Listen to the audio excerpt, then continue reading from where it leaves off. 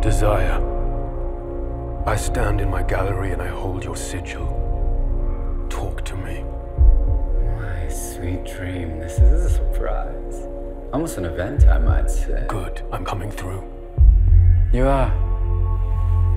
But of course, you know you're always welcome in my chambers.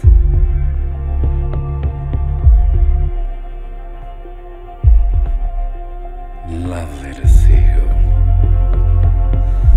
Can I get you anything you desire? I desire nothing from you save some answers. Is this a test?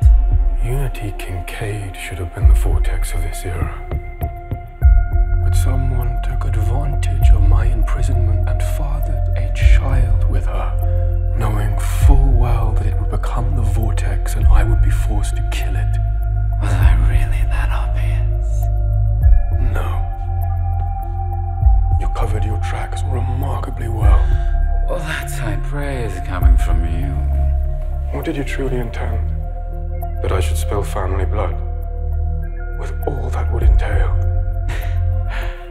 This time, it almost worked. My sibling. We of the endless are the servants of the living, not their masters.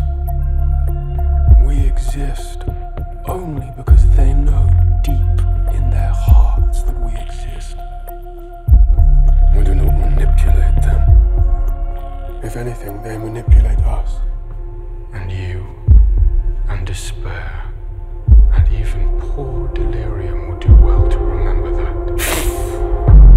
Mess with me or mine again and I shall forget you are family. Do you believe yourself strong enough to stand against me? Against death?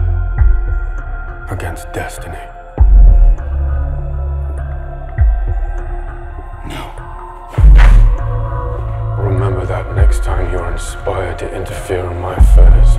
Oh, poor dream. I really got under your skin this time,